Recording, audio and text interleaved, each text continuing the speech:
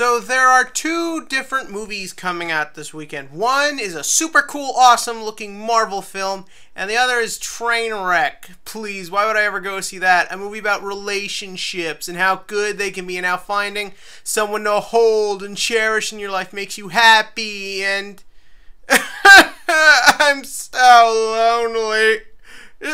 Just cute title, Sane. Ant-Man is a 2015 Marvel action film, and I say Marvel because let's be real here, they're their own genre at this point. They are the king of movies.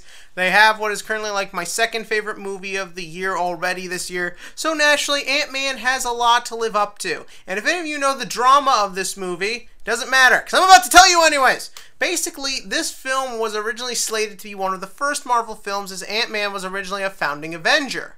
However, it got pushed back, probably because Ant-Man is pretty ridiculous when you think about it, until we get to here. And originally, famed comedy director of the Cornetto trilogy, Edgar Wright, was to direct this movie, but had to later drop out as he felt that the Marvel machine had sort of taken away what would have been his vision, and thus the whole internet went crazy saying, "This movie's doomed! Fuck it all!"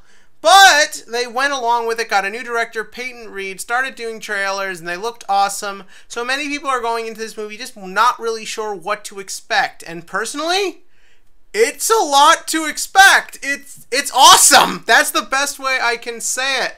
First up, the plot to this movie. We start off with Scott Lang, and for those of you who've heard, correct, Scott Lang was not the original Ant-Man. Hank Pym, played in this film by everyone's favorite man whore, Michael Douglas, was the original Ant-Man. Hank Pym, I don't know, I already said that, but I'm getting a little lost here. And basically, Hank Pym created Ant-Man because he's a super genius, and it's not like we don't have too many of those in the Marvel Cinematic Universe, and also Hank Pym's more boring than white bread, so we went to the second Ant-Man, Scott Lang, a thief who gets trained in this movie by Hank Pym to become the new Ant-Man and do stuff for him, like steal things and control ants and fight bad guys, all that good stuff. And first up, I gotta really put it up to the cast. Michael Douglas is excellent, Hank Pym, but again, the one who really steals the show here is Paul Rudd as Scott Lang. He did a great job of making a character that could have just came off as an a-hole come across as this really kind, relatable person and really lovable.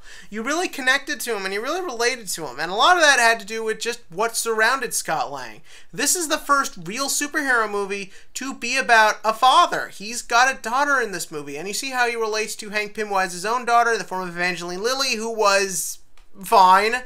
She was just kind of there. But, and again, that creates for a really interesting movie, and this film executes itself really interesting. Yeah, the villain's pretty generic, but everything else about it is really interesting. The way they show him shrink is really cool. A lot of the stuff with the ants is, the action in this film is really neat. And for those of you wondering, you still see a lot of Edgar Wright's imprint on the film. A lot in the way the comedy does itself, a lot in the way the plot executes itself. Basically, all this needed was some more ice cream, and this would have been an Edgar Wright film. But what Peyton Reed does add to it really does make the film feel like it's part of the Marvel Universe, and it does something very important. It brings the Marvel Universe back to more personal level. With all these new first heroes getting their first films coming out in the next few years, especially because Phase 2 was almost all sequels and a film with multiple heroes and a lot of universe setup, to bring it back down to such a smaller level and quite literally a character who is very smaller because of his powers, that can even off-put people because it is a very ridiculous power set.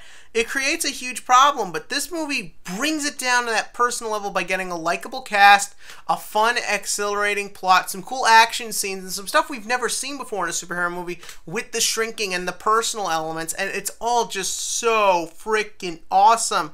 Please go see this movie, because Ant-Man is 9 out of 10 on the action movie scale. This movie is fun, awesome, amazing. Definitely one of the best of the year. Go check it out right now. It is just that worth it. But what did you think? In the comments section below, give me your favorite Marvel film you're looking forward to, what you thought of this movie. And as always, click to like and click to subscribe, because I don't intend to shrink away.